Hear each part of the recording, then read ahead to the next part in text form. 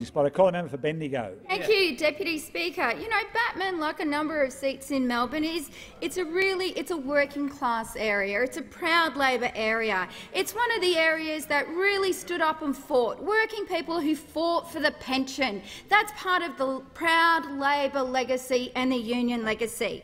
But what have we got coming from the Greens? Now, we all remember what the Greens did. They voted with the former Prime Minister and the Liberal government to cut pensions. They cut the pensions of people who live in the seat of Batman.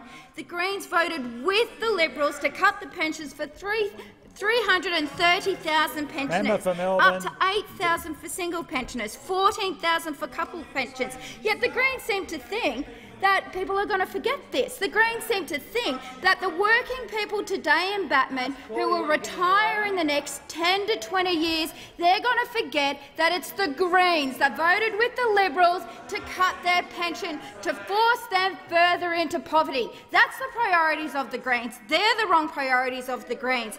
And then we have the candidate for the Greens saying, we might just increase the pension. We might just do that.